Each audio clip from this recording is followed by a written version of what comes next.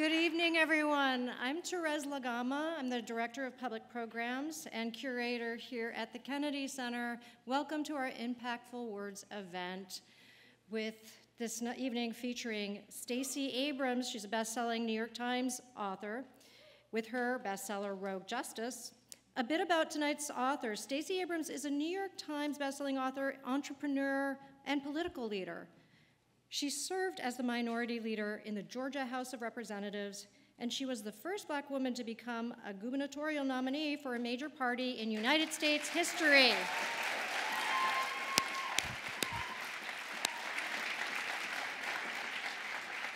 Abrams has launched multiple nonprofit organizations devoted to democracy protection, voting rights, and effective public policy. She has also co-founded successful companies, including a financial services firm, an energy and infrastructure consulting firm, and the media company SageWorks Productions, Inc. And in just a couple of minutes, Stacey will be joined by Eun Yang, the Emmy Award-winning anchor of News 4 with NBC, and the evening's moderator. After Stacey and Eun chat, they'll turn to your questions, which you submitted on the index cards. We will cover as many questions as we can in our allotted time together. We're so grateful to you for being here. Thank you so much for supporting us and free programming, Millennium Stage, Wednesday through Sunday. Go to Millennium Stage on the Kennedy Center's website to find us. Please join me now in welcoming to the stage Stacey Abrams.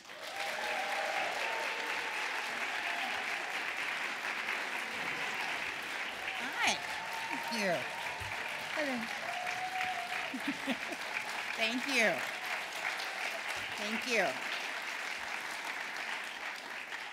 Thank you very much for being so nice. I may not leave. So I'm going to read a little bit of Rogue Justice to you.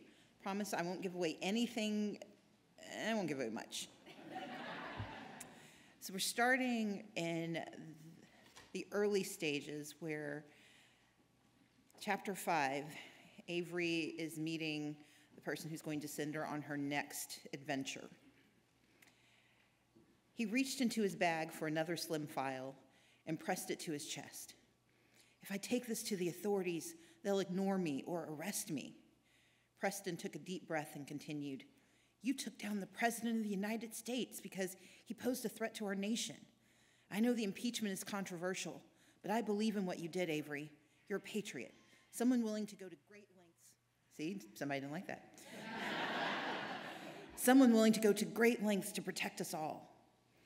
Extending the files to her, he confessed, I'm not brave enough to come forward, and I'm not smart enough to figure this out. You're the only person I could think of who can. Avery reflexively accepted the bundle, hedging. I'm not a detective, Preston. What happened with Justice Wynn was a fluke. Right now, I'm barely a law clerk. I don't think I can help you. Just read it. You'll understand. The passcode is 501801. With that, he hurried away. Perplexed by the encounter, she sifted through what he'd left and opened the second folder. A single sheet of paper rested inside.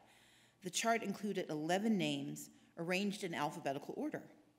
At quick glance, Avery recognized the names as federal district court judges, hailing from various parts of the country, appointed to staggered terms that required them to trek to D.C. several times a year. She knew for a fact that 4 of them lived close, within 20 miles of D.C. As her eyes skimmed the list once more, she felt a sharp stab of alarm course through her. The innocuous list was anything but. The names of the judges weren't a secret. Anyone who knew where to look could find them. The dates of their appointments, the circuit courts where they sat, even an abbreviated history of their journey as judges. But the club to which they belonged was only slightly less exclusive than the court she served. Avery glanced up haltingly, catching a glimpse of Preston as he headed for the exit. The names on the list were the members of the FISC, the Foreign Intelligence Surveillance Court, one of the most powerful judicial bodies in America. The 11 judges were appointed for 7-year terms and tasked with one job, to secretly review and approve of electronic surveillance, physical search, and other investigative actions for foreign intelligence purposes. These were the judges who decided spy warrants and authorized eavesdropping on terrorists, foreign and domestic. The judges' work involved top secret intelligence and often affected the course of national security, and Judge Francesca Whitner was one of them. Avery shut the folder and surveyed the vast ballroom again for Preston. He had plowed into the crowd of lingering attendees that was log-jammed at the exit. She scooped up her belongings and the phone he'd given her and raced to catch him. Fixated on his movements, she bumped into someone and muttered an apology. "Watch where you're going." "I'm sorry." She shifted to go around, but a woman blocked her path. The female half of the conversation about her she'd overheard. Through gritted teeth, Avery said, "Excuse me." The woman grabbed her shoulder with fake nails that dug in deep. "There's no excuse for someone like you. Going after a war hero all on the word of a senile old man. He shouldn't be fighting for his jobs. You should be out of one." Avery wrenched her arm free and perused the area near the door. No stocky guy with a camouflage backpack. Preston had slipped out. Frustrated, she snapped, "I bumped into you, and I apologized. Grab me again, and you'll be the one who's sorry." "Are you threatening me?" The loud accusation caused heads to whip around. Out of the corner of her eye, Avery saw at least 2 cell phone users activate their cameras. Beyond the doors, real reporters had much more expensive devices hungry for a story. She wrestled her outrage into place.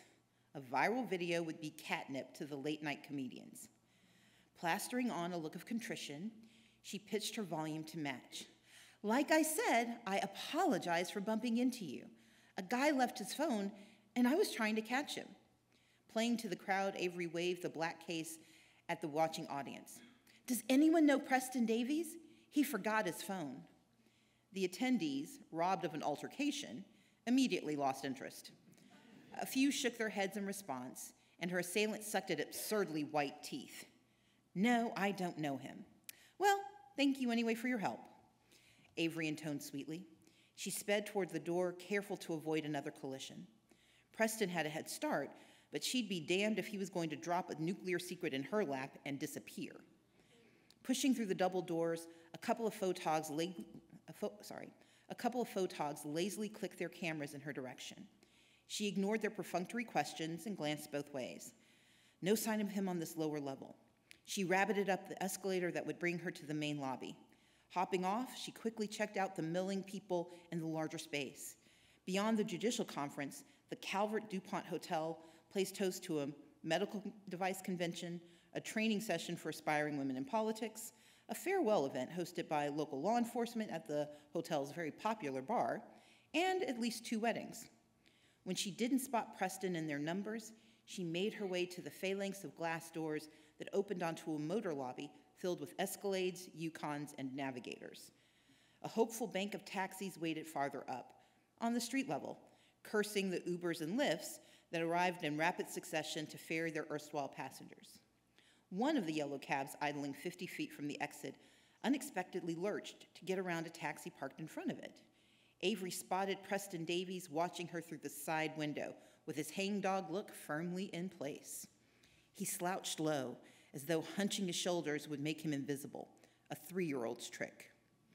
Trying to get to him, she squeezed through the knot of conference goers ready to head out to the airport or across town. From her vantage point, she could now see his impassioned plea for the driver to move. A wad of cash dropped through the plexiglass divider, and the cabbie was convinced. The taxi rammed forward, barely missing the bumper of the car in front, before Avery could reach the door. Damn!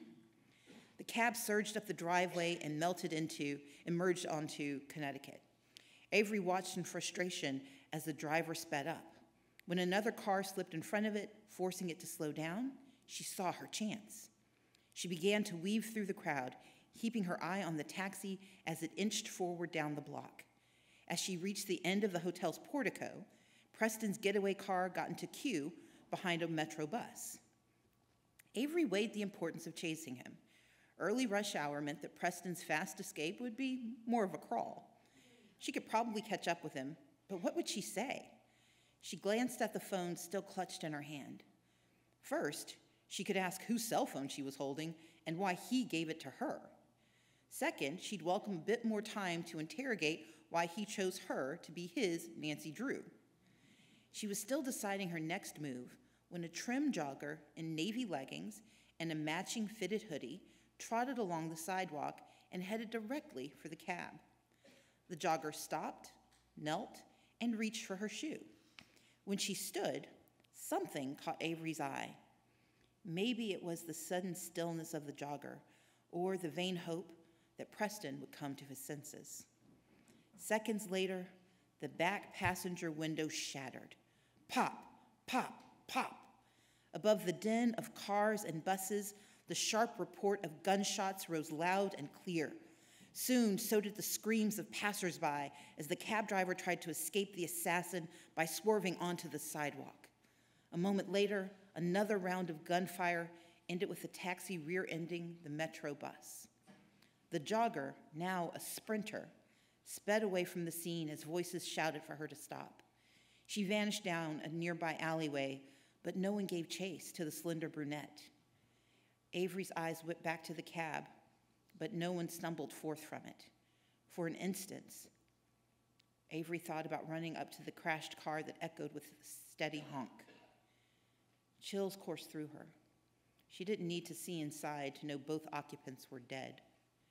Her stomach heaved and her hand clenched spasmodically.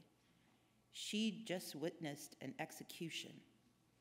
Then she remembered the phone in her hand, a phone from a dead man.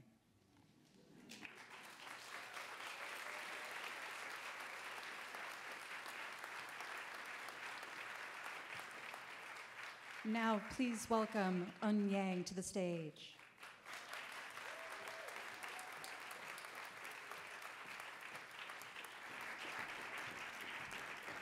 Hello. Hi. You all want to know what happens next, right? If you haven't read the book already, it only gets better from there. So many questions. I am delighted and so excited to be here with you, Stacey Abrams, and clearly the audience here is as well. We have a little time, but it's going to go by fast. So I will try to ask my questions as quickly as I can. This book takes place in Washington. I've lived in Washington, D.C. nearly my entire life. And I love reading about the place, like Anacostia, Laurel, I've been there, right? That's always the best part about reading books that take place in your hometown. What do you like about D.C.? And how does your familiarity with the nation's capital influence this book and your writing in general? Well, first of all, thank you for taking the time to have me here, and thank you all for being here, and thank you to the Kennedy Center for thinking I'm important enough to invite, so yay me.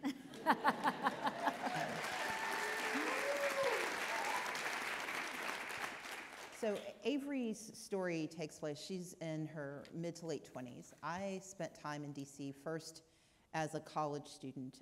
At the end of my senior year of college, I interned for the EPA. So I was in Anacostia, and it was before the Anacostia of today. So I was in Anacostia in the mid-90s. It's a very different Anacostia. Right. And then I came back the following summer and interned with OMB. And so for me, part of Avery's story is anchored in my memory of being, young enough to enjoy DC and poor enough to not know as much about DC as I wanted to. I was limited. I know DuPont Circle really well. In the very first book, there's a scene in Kramer Books because that was one of the places I could afford. Yes. Who didn't have a date at Kramer Books? Exactly. Right? Although I must also call out Sixth and I, and Prose and Politics. Yes. So there we go. But so for me, the story, I love DC. I love the intersection of politics and education. We have this extraordinary woman, so I want to call her doctor, but Patricia Walters, who is the widow of Dr. Ron Walters. This is a place that has brought such history and such progress, but is also steeped in scandal and danger. Not nearly as much danger as I like to create, but all of the pieces of what we think about in terms of intrigue can be found here. In New York, you write about money, and if you're writing about California, it's about Hollywood. But DC is a place of almost pure power. And the dynamics of power, those struggles, seen through the eyes of someone who can witness it but can't actually hold it, is what fascinates me about writing about DC. Oh, that's such a great answer. And speaking of, I mean, you have a president facing impeachment, a divided Supreme Court. I'm talking about the book. International intrigue, whistleblowers and scapegoats in between. I know, sound familiar. How do you decide which news headlines to include in your book? And then how do you pull from real life to weave it into your narrative? Okay, so this is really true. I started writing the first book in 2008. I finished it, so I was Well, working you're busy. I was working as a tax attorney. I was under contract for my romance novels, but I wanted to try a different style of writing. So in between, making a living and writing my books, I had a friend, Teresa Wynn Roseborough, who gave me this idea. And so I started writing while Justice Sleeps. So that book really, basically I wrote it in 2009, and then 2010 when I tried to sell it, nobody would buy it because it was a story of a corrupt president involved in international intrigue. And I was told that was absurd.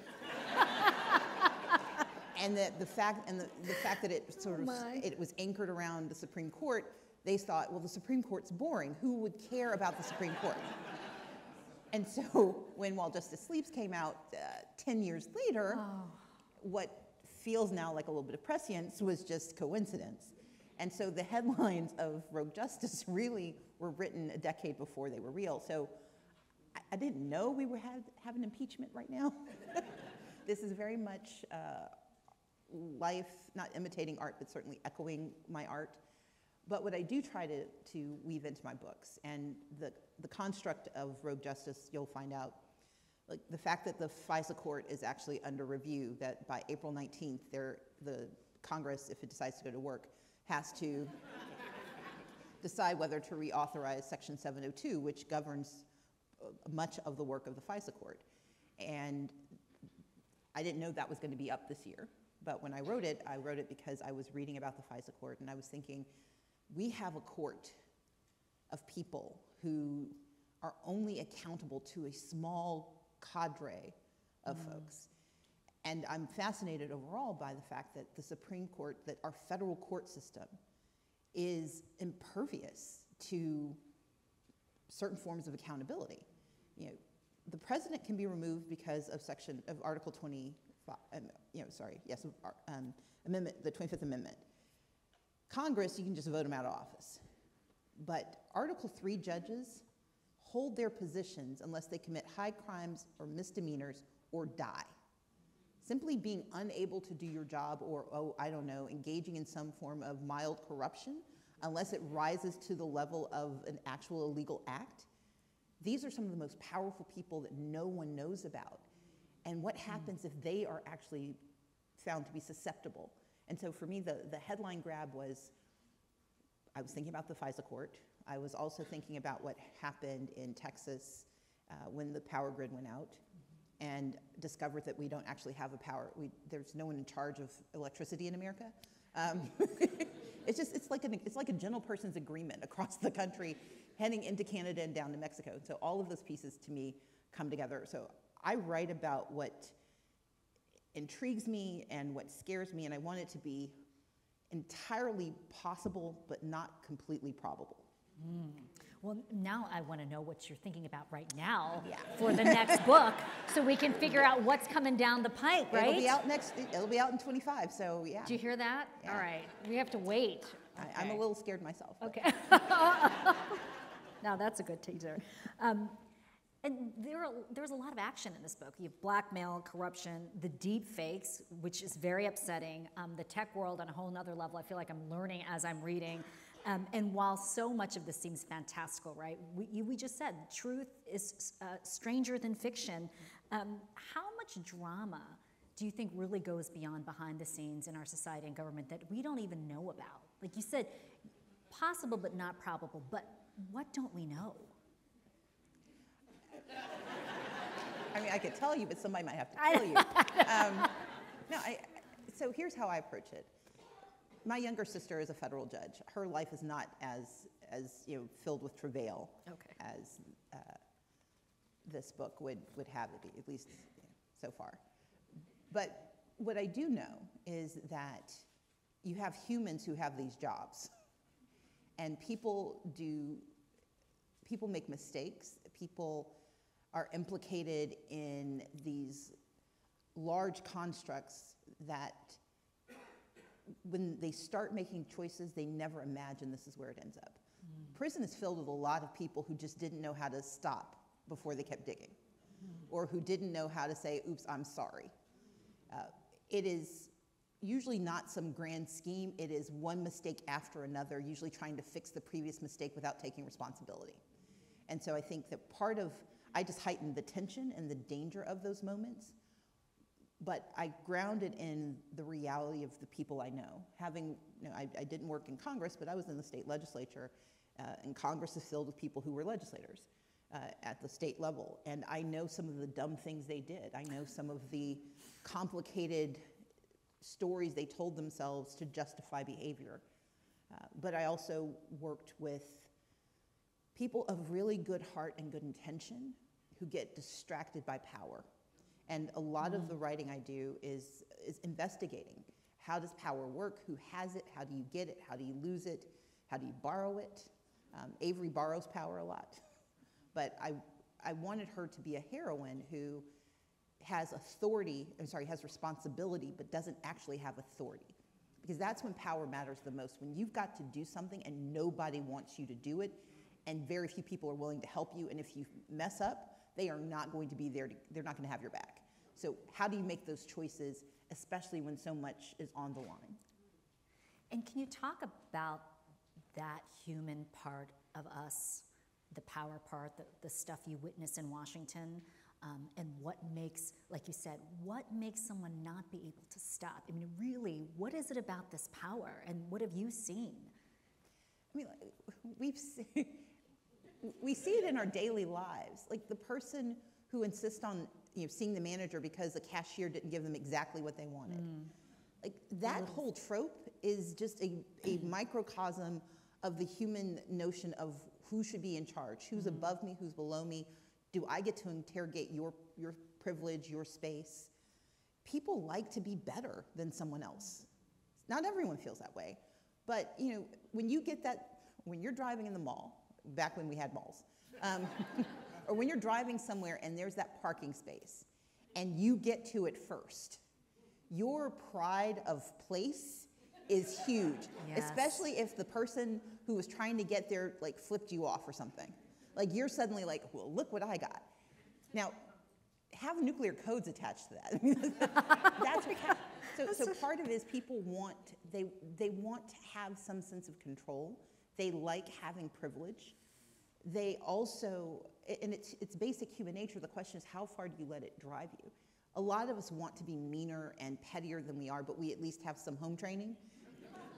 But the ones who don't, those are the ones who they'll get a Twitter feed or they get some money and they get a camera on them, and the worst impulses they have becomes fodder for how they grow, and we feed that. So we become both audience and victim of what gets created by the sense of who should have power.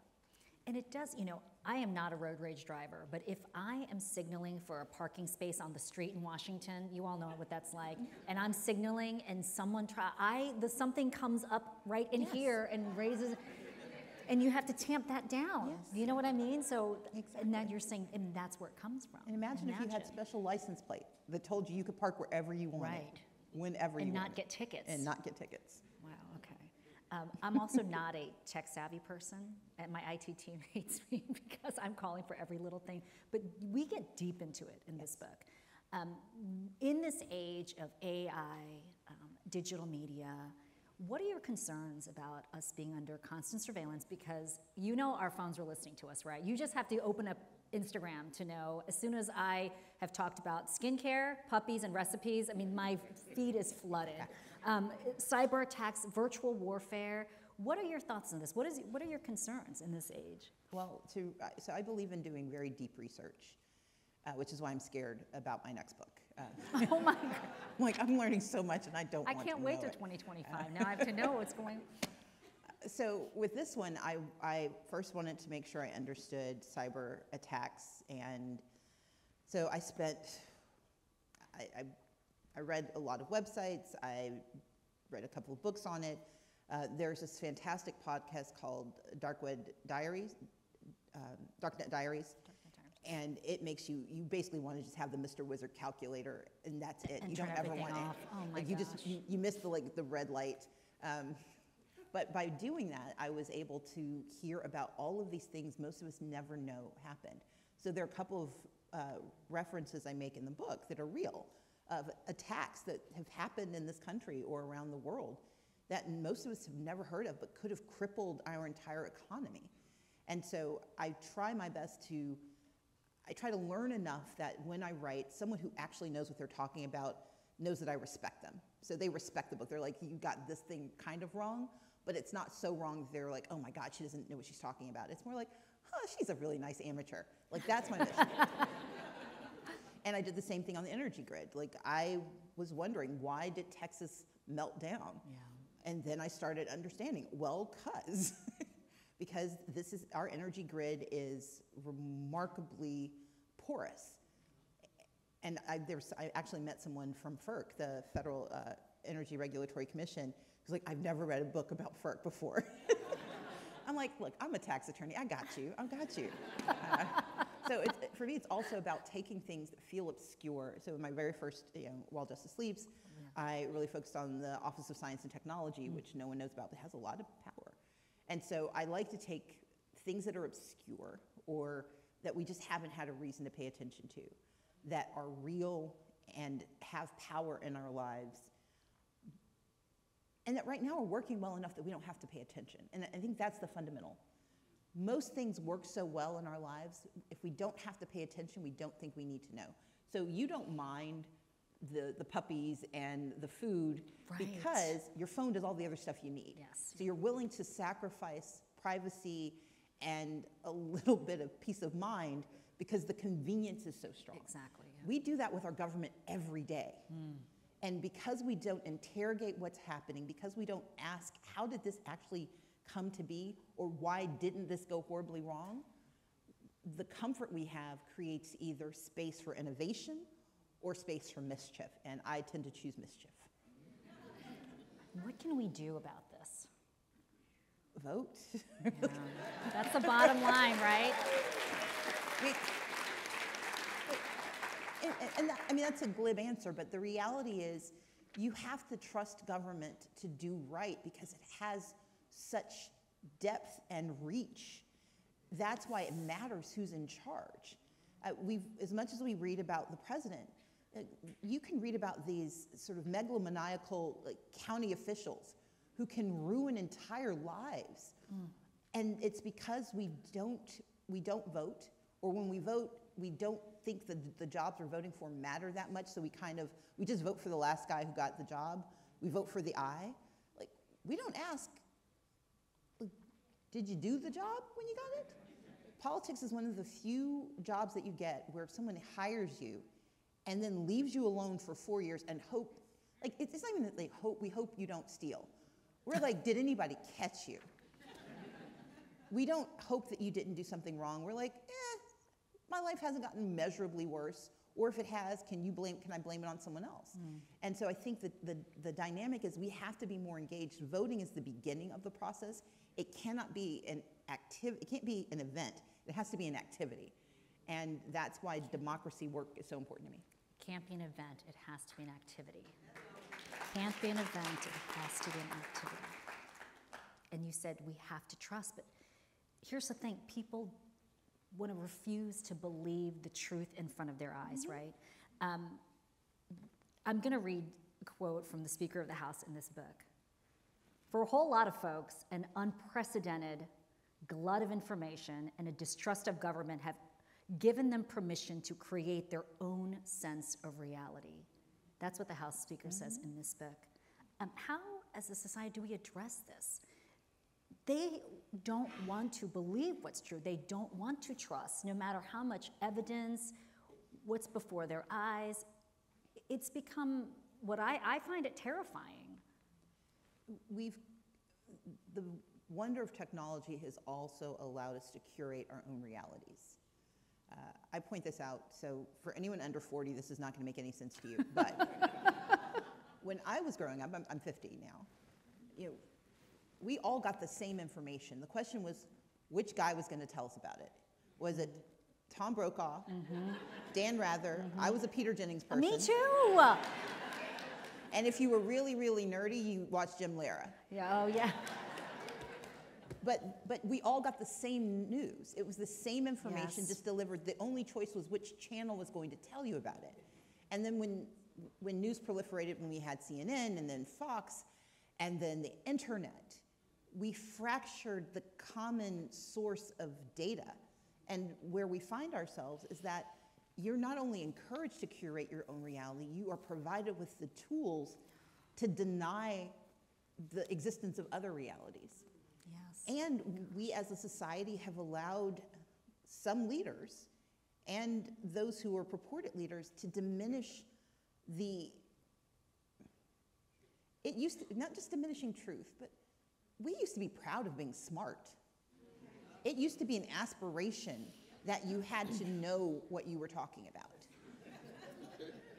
And that is no longer the metric, or if it is, your information doesn't have to be real. It just has to be repeated. And that's the danger that we find ourselves in. And so that's why misinformation and disinformation are so critical, and it's why the deep fake was so important to me, that this woman who was off doing something else she shouldn't have been doing gets accused of something else. And part of our hubris is that we can't admit that we were wrong about what we thought we knew. And so we burrow in deeper into our sense of what reality is. So one of the reasons people can't be convinced, it's because they've built their psyche and their sense of self around this curated universe they have. And so if you tell someone what you're saying isn't true, you're wrong, you're telling them they're stupid, you're telling them they are incapable, and you're telling them their reality is false. We have a hard time when someone tells us that the music we don't like is wrong. Imagine if someone tells you everything you think you know is wrong. We are hardwired to reject that. And so our tension has to come back to, how do we create space for people to be more inquisitive? And how do we create grace for people to be wrong? How do we, yeah.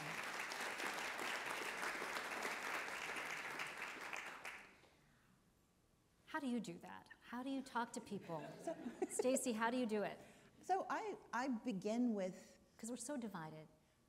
We are, but I pride myself, so even though I am clearly partisan, part of my reputation before I ran for office, for governor, although if you look at my campaign, there's nothing divisive about it, but I was known as someone who could work across the aisle.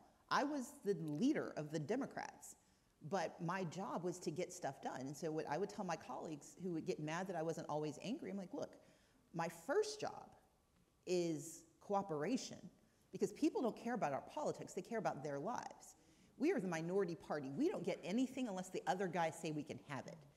And I'm not going to be so righteously indignant that I deny my constituents access to the things they need. So my first job is to find where we can work together.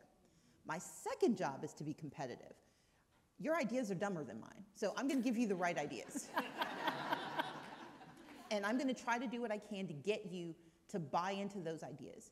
And then my third job was accountability. If you didn't listen, or if you did, I needed the people who worked with us or who relied on us to be able to hold us responsible.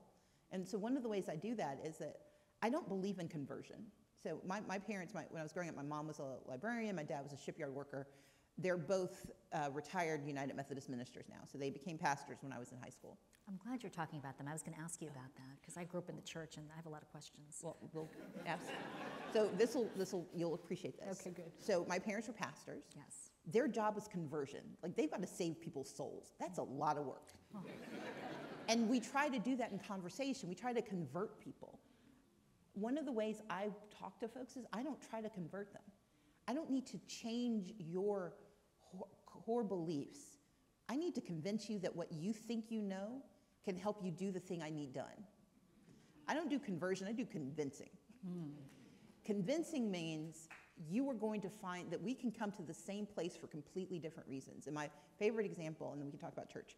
My favorite example was that in the legislature, there was this terrible anti-environmental bill that was moving through greased lightning in the Senate. And the governor wanted it, the chamber wanted it, the lieutenant governor wanted it, they got it through the Senate, they got it over to the House, and the speaker was convinced it was going to pass. I was not so sure. So I called the head of the Tea Party, and she and I went to lunch. She does not, I was like, you don't believe in climate change. She's like, nope. It's like, God's just crying. I'm like, whatever. And I didn't try to convince her. I said, but you do believe in property values. And she was like, yeah. And I said, well, what they're trying to do will diminish your property values, but raise your property taxes, because you're going to have to pay for these companies to erode these stream buffers, and it's going to be your constituents who are going to spend their money paying for somebody else's mistake. And she was like, oh. And I said, yeah. And I said, so you should work with me to kill this bill, because I don't have enough votes. But if you can bring I've got my 60, and with your 35, we've got enough to pull this off. And we blocked that bill for 3 years. Wow. And they eventually pulled it. And so I say that to say, we spend so much time trying to make people believe what we believe. I just need you to do what I need you to do. And so my job is to listen and find out what is it that you need. So the way we get through this, we are so focused on getting someone else to believe our version of the world that if we could hear their version, we might figure out how we get to whatever place we're trying to get to. Wow. You make it seem easy, but it's oh no, it's hard. It's so hard. Right? Can you talk about your parents and their influence on you and your writing and your work? I can, but you got to tell me what you meant by being raised in the church. Okay, so my dad's an elder at the church. My mother is a chondosanim. It's like a deacon, I guess, at the church. And I grew up going to small Korean American family church. So few families, not a mega church, and going to church Wednesday, Bible study, choir practice, Sunday night. I just felt like I spent a lot of time at church. Oh, yeah. And it really impacted me. And I feel like I explained to somebody my personal faith, and my faith is like an extension of my identity. It's hard to separate it now, like being Korean. And for the Korean Americans, I don't want to talk about myself, I'm here to shit about Stacey, but being Korean and being Christian, it's like such a part, it's like being a woman, it's just so ingrained, it's hard to detach it. And don't get me wrong, I feel like there's been a personal evolution and a lot of conflict and a lot of questions and doubts in my own personal journey, but it's hard, and I feel like it's getting harder. You know, you felt like as a child, when I became an adult, I'd have it figured out, and my relationship with God would be stronger, and my faith would be stronger, and I could impart that on my children. Oh my goodness, it's harder every day, you know? Well, so my parents, I remember I was like 12 or 13, something happened, we were doing something in church, and I said something that was impertinent. And my mother said, you know, Stacey, you're gonna have to find Jesus for yourself. We're not taking you to heaven with us.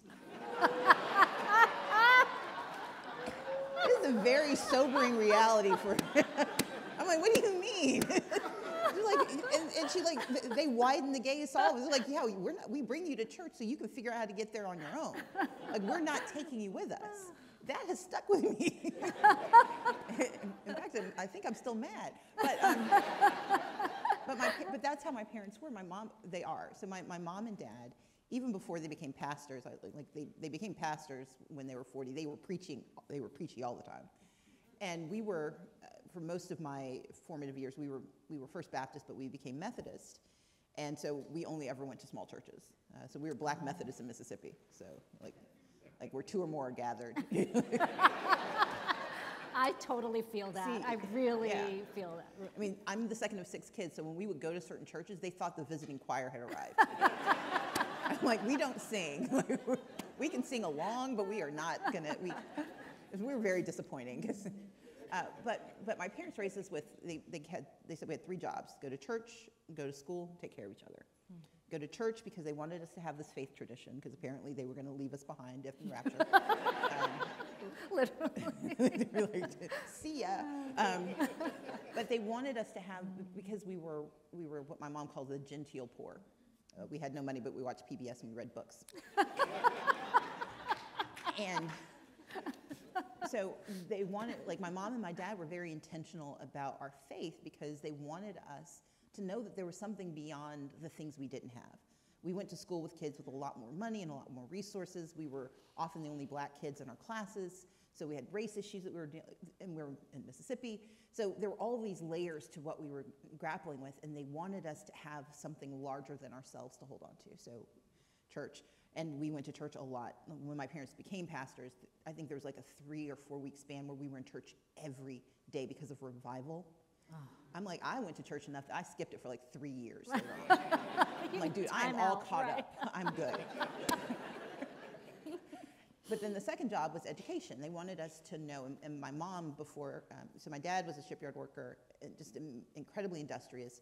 My dad is dyslexic and didn't learn to read until he was in his 30s. So he memorized his way through school, and that's part of one of the gifts I give Avery. I have a pretty good memory that I think I inherited from my dad. And my father really instilled in us this responsibility. Like he couldn't miss a day of class because if he wasn't in the classroom, he literally couldn't know what happened because he couldn't read it later on. My mom is just a nerd and brilliant. And so she dropped out of school in 4th grade because her family couldn't afford it. And this was public school. She couldn't afford the bus. They were incredibly poor. Like my dad says that he's from the wrong side of the tracks, but my mom's from the wrong side of the tracks. And so for both of them, education was this passport. And so they were incredibly intentional. And my mom was a reference librarian when I was growing up. So it's the other reason I do such deep research, because when you would say you wanted to know something pre-Google, my mom said, look it up. And you couldn't say, well, I don't know how. Like there was an entire library. Like I memorized the Dewey Decimal System because she said, look it up. There were all these books to tell you. And then the third was take care of each other. Part of it was free babysitting because there were so many of us. But the other part was that we had this responsibility to other people, that you had to take care of family and community. And it wasn't just because your faith demanded it, it was because your soul should not be fulfilled if you weren't doing for others. So that's my parents. Oh, that's so wonderful. Now I have so many more questions. I don't have enough time, but you know, you mentioned you ran for governor twice. I know a lot of people want to know if you plan to run for elected office again at some point. I know, I'm just going to have to ask that question. Get out. That was a real segue, man. I have to sneak it in. Sorry, I had to Talking about my sneak it in. parents, and there you go. So I am not done with politics. I do not.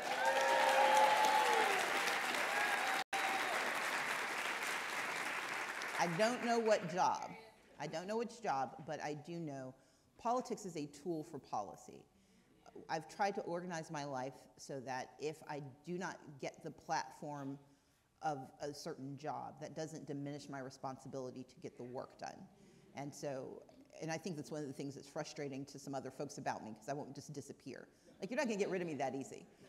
It is more straightforward to do some of the work that I believe has to be done to hold certain jobs. And not getting those jobs does not exempt me from that obligation, and it's not going to distract me from the necessity. So there will be, somebody agrees. There will be a time where I stand for public office again. I don't know when, and I don't know for what, but I do know I will. We have your answer. You know, I had to ask, and I felt like, I know. that's probably connected to your family in some way and all the values they've instilled in you. Something exciting. I don't know, I have so many questions. How do you have time to redo all this research with the advocacy work that you do and the work you said, the constant politics that you're still doing? Plus, she is Howard University's inaugural Robert W. Walters Endowed Chair for Race and Black Politics. Right? She has you have another book coming out in 2025. So 2 questions. Where do you find the time? Because you clearly research deeply. You are committed to your community, and you now have this role at Howard, and I know you want to impart a lot to the students and the community there. Can we talk about all of that in the space that you have? So I believe I think work-life balance is a lie. Agreed. Oh my It is. gosh. It is a lie. There's no such thing. The only people who have it don't really work. Like they, There's no such thing. like it's perfect balance when half of it doesn't have to happen, or when you can pay someone to do all of that. So for the rest of us, I believe in work-life Jenga. Okay. I'm writing this down. And actually, I talk about it in my book, Lead from the Outside, available at your local bookstore. But what I mean is this: you've got all of these things that pull on your attention and pull on your time. And President Eisenhower had this quadrant of this taxonomy of how to think about the world. You have things that are important and urgent, things that are important but not urgent, things that are urgent but not important, and things that are neither urgent nor important. I take that concept and my Jenga concept and mash them together. So I take all the things I want to do, all the things that draw my attention, writing, teaching. I'm working with Rewiring America, working on electrification. I have a production company. I do a lot of stuff. I stack those things up, and each day my job is to figure out which thing is urgent and important, which thing is really important but not urgent. So I can leave it there for a second, but I need to be thinking about it. Which thing is urgent but not important? And that one, whose fault is it? If it's urgent because of me, then I'm going to do it. If it's urgent because of someone else, I'm going to figure out if I still like them or not. And who else gets harmed or helped if I don't do it or if I do. And then if it's not urgent and not important, we often are our instinct is to leave that space alone. I spend time there because the things that are not urgent and not important are the things that renew your capacity to do the other three. When you neglect that one, you become mean and bitter and snippy with everybody else, or you diminish your capacity in those other places. And then you stack all the things up, and I have an extraordinary chief of staff who hates my description of this because she knows that she's the person who has to figure all of this out. But for example, the book that's due next I know this sounds obnoxious, but it's only to get the draft done. It'll take me 40 days. I know it takes me roughly 40 days to write a book. But it's good to know. It is. I can write 2,500 words in a day, and typically my books need to be between 100 and 115,000 words, so that's 40 days. I know then I need to back from there research, and so on the drive down from Philadelphia to here, so I'm writing about AI again, but a different facet of AI. So I now know way too much about deep neural networks. Oh my goodness. We should all be preparing ourselves to genuflect to our AI overlords because they are coming. Oh no. I'm not joking. So I'm studying that right now, and I'm reading 2 books and listening to a 3rd book about it. So I've absorbed a lot of information about the topics that I need to talk about in this book. And I do it in the places where something is important but not urgent, although now we have moved into the urgent and important to me to get this done. I will not do something that I want to do because this takes primacy. But I know when this is due, so I also am stacking the next set of things that have to come. I think I can get a lot of things done because I'm intentional about what needs to be done. I am thoughtful about who needs it and why. But I also give myself permission to not get everything right the first time or exactly right. I am not a perfectionist. I am a very goodist. Like perfectionists can't move because they need everything. Hey, Susan. I'm a very goodist, meaning I need to get as close to perfect as I can with the constraints I put on myself with everything else. And when you're a very goodist, you wake up and work out, but maybe you don't. So what I've learned is that doesn't mean I just go crazy. It just means I do less of what I expected, or I do it in a way that I hadn't anticipated, or I schedule time to get it done again. But I give myself permission to not be perfect at it, because that's much more of a paralytic than anything else. Mm-hmm. And what about your role at Howard? What about your role at Howard? What do you want to impart and teach students? So, Ms. Walters, please stand up.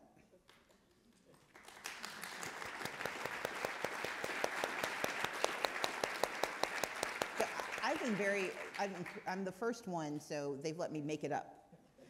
As you may have noticed, I don't do things the way I'm told. So with this, instead of teaching a traditional course, I actually run a speaker series. I was here last month for the speaker series, and we actually had the students, I got to interview the student newspaper. So, and then I interviewed 4 more students to really show the young people there what they already know and how bright and determined they are.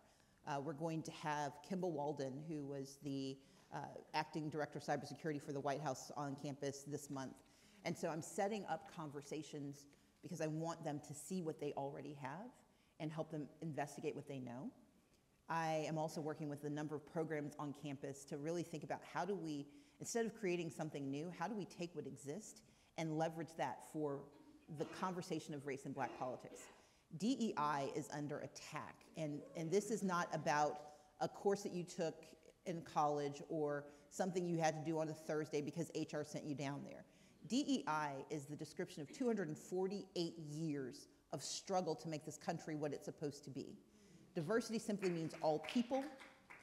Equity simply means fair access to opportunity. And inclusion basically is how do we make certain everyone can make it to the American dream.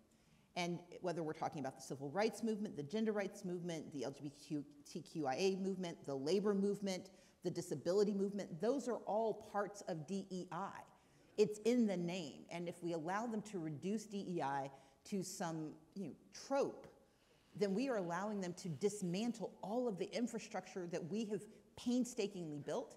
And Howard is providing me a wonderful opportunity to help people connect the dots between AI and DEI, between healthcare and DEI, between law and journalism and DEI. All of the things that have made us a better, stronger, more inclusive nation are under attack because the opponents don't like the fact that it works and is working, and we are going to fight back.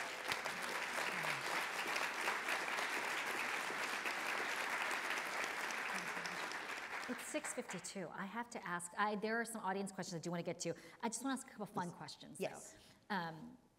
So, are there any books about DC or shows that you have loved? Tell me like your favorites. West Wing and Scandal. Oh my gosh, Scandal! I rewatched Scandal recently because it's on Hulu, so we had to watch the whole thing all over West Wing again. and Scandal are great. Would you write an episode? Like, what would it be about? See, here's the danger of that. We don't have that kind of time. I know. You're right. Okay. But yes, those are my 2. And what about books? So I don't read as many political thrillers, which sounds weird, but but part of what I try to do as a writer, I love to read other writers, but I try to be careful when I'm writing not to read too much because sometimes appreciation can turn into plagiarism. I think that makes sense. And I don't do that, so I'm intentional about making sure that when I read, I'm reading things that are counter to what I'm writing. That makes sense. Oh my gosh, I wish I had more time. I think we can do a couple of extra minutes. Go ahead. Okay. So I read that While Justice Sleeps is going to be turned into some kind of television series. It is under development. It's under development with my production company and Working Title Pictures. So we're in the process. We're trying to get it done. Can you tell us anything? Like, do you have a dream cast, like, in your mind? My dream is that we get green lighted to do the show. No, I do. I know who I see, but I don't want to say that loud. Okay. Yeah. All right, that's good.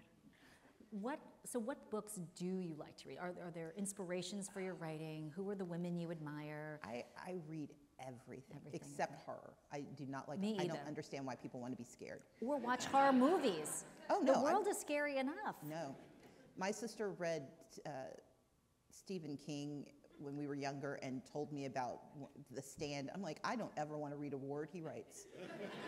And then The Shining came on ABC, and I'm like, I was right. I'm not doing this again. I mean, love Stephen King, fantastic writer, right. I guess. I don't want to cast aspersions, but I won't ever know for sure. That said, so I read like fiction. I usually try to read a fiction, nonfiction, sort of, and then sort of something fun that I have read before because like I like rewatching TV. I like rereading books, especially books that kind of like pulling a blanket around you. So yes, right now I am. Which ones? Yeah, I'm excited to hear what those are. So I'm finishing up, so I'm reading The Last Lion about Winston Churchill. It's a fantastic 3-volume set on Churchill. Huh? Oh, sorry, I'm not supposed to be having a conversation with you guys. I was like, wait, what do you know? So I'm reading that. So the Kaiju Preservation Society, which is this fantastic novel. And then I'm rereading a Nora Roberts novel because it just makes me happy. Oh, Nora Roberts. See? I need to read. Sometimes I feel like I shouldn't go back and watch the same things. I feel like, again, it's the time management thing. Like, let myself do something because there's so much to read that I haven't read. But maybe I'm just going to go back and read something I want to read. Here's how I think about reading. Reading is for information. It is for pleasure. It is for comfort. I break those up sometimes. Sometimes they come together in the same book. But I never regret. I don't believe like the phrase that drives me up the wall, a trashy novel. No, it may not be your cup of tea, but if romance is one of the hardest things, and not just because I write romance, but when somebody already knows the end of your book, you got to work hard to get them all the way through it. And the capacity of storytellers to, like Brenda Jackson and Beverly Jenkins and Nora Roberts, to tell those stories is something that I love because it's why we watch Hallmark movies. And I don't mind just give me the happy ending. Yeah, just let me sink in there. And look, maybe if I keep reading about him and writing about him, he'll show up. I don't know where he is. With that, I do want to ask you some audience questions. There were so many, so we just had to pick a few. This is a question that says, what is the political mood of young people, 18 to 40 in Georgia? Are they driven by international conflicts? So the mood is the same nationwide. And international political conflict, which is a nicely euphemistic way of asking the question, they are taking in what they see as a continuation of George Floyd, what they see as a through line of what our nation says it will be and what it actually shows itself to be. And we can decide what the answer is, but if you remember being that young, it is the time where hypocrisy is the most divisive and most corrosive. And so the extent to which they believe there is hypocrisy, or worse, where there is disdain, it is going to inform how they think they fit in. Young people never vote at the levels of other populations. It's the nature of things. Your sense of invincibility and your disconnect from how things happen make it harder to muster that. But it's your sense of disappointment when someone tells you this is the most important election in your lifetime, and that's all you've heard your whole lifetime. And then, but also things fall apart, but they don't completely collapse.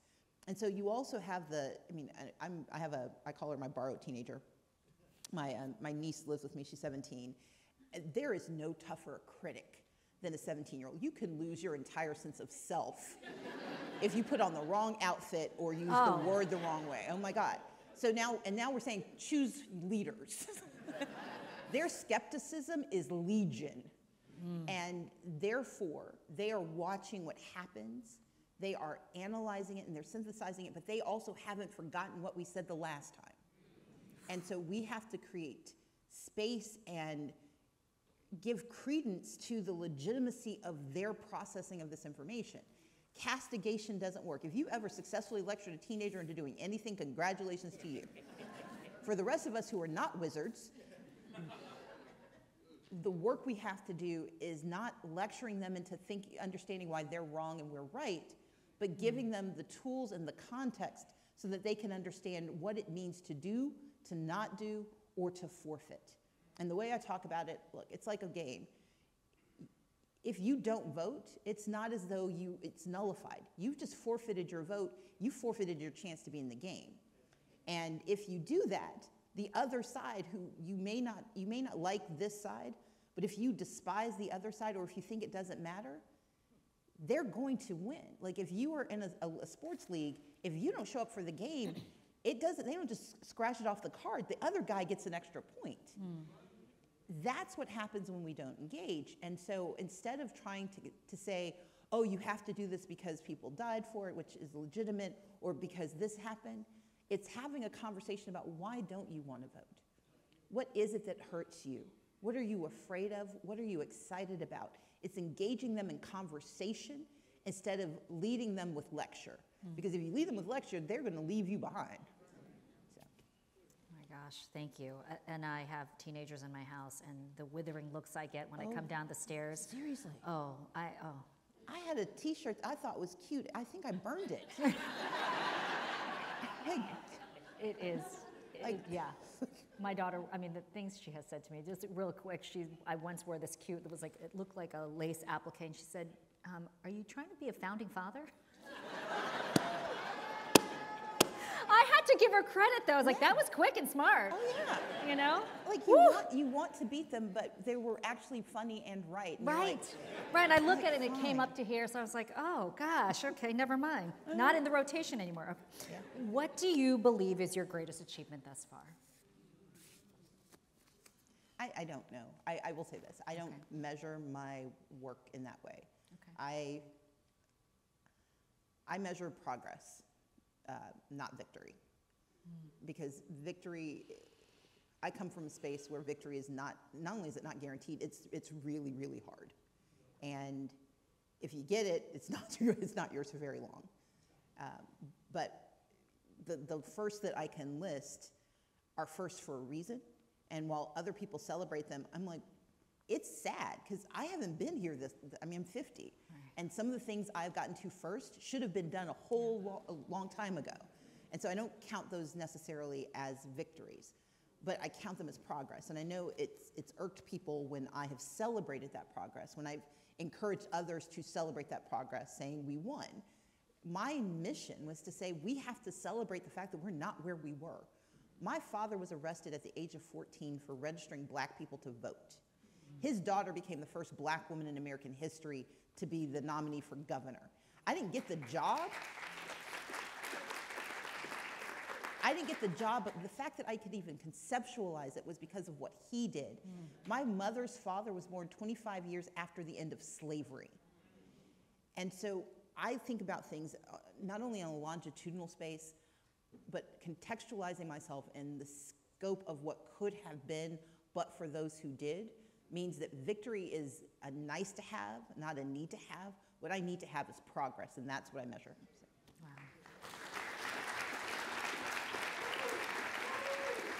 And I think if we could take more of that attitude, I think we could accomplish more, because we're not always looking at the end game. Exactly. How can we best strengthen our voting system? 3 things. End voter suppression by making sure democracy doesn't depend on your geography. We need the John Lewis Voting Rights Act. We need to have uniformity that allows formerly incarcerated persons to vote. If you paid your time, in Vermont, you get to vote the whole time.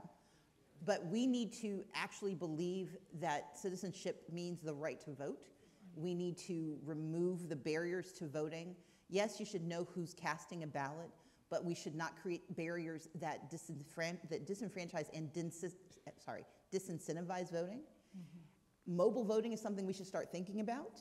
I'm not quite sure exactly how we make that work, although there have been some interesting experiments in this country. And we need to eliminate the Electoral College, because your vote should count.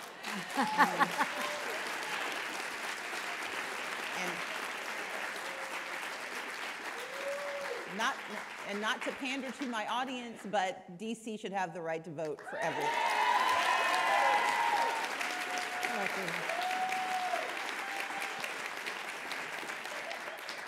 All right, last question. This is a big one. Okay. What's your forecast? Forecast is the word for the upcoming elections in November. They will happen.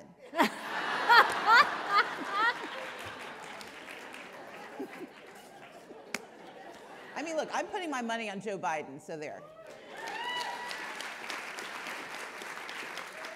Stacey Abrams, I'm so grateful for this time together. You are as brilliant as you are funny and engaging as we expect you to be. I feel like I needed to take notes, but since I was listening hard and I couldn't, now usually I'm the one like with the notebook writing all the notes, but I hope you have taken away as much as I have from this conversation today. Thank you very much. Thank you. Oh, thank you.